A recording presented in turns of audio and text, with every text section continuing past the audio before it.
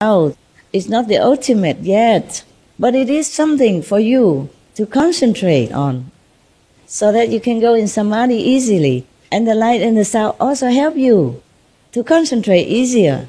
Of course, not all of you that I know, because when you've grown up already, you're too preoccupied with so many things in this transient world. Very difficult for you to go inside.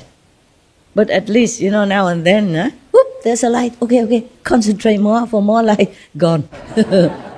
When you're too eager to catch the light again, it's gone. Luckily, the sound is always there 24/7. And that is your rock to lean on, okay? It won't leave you.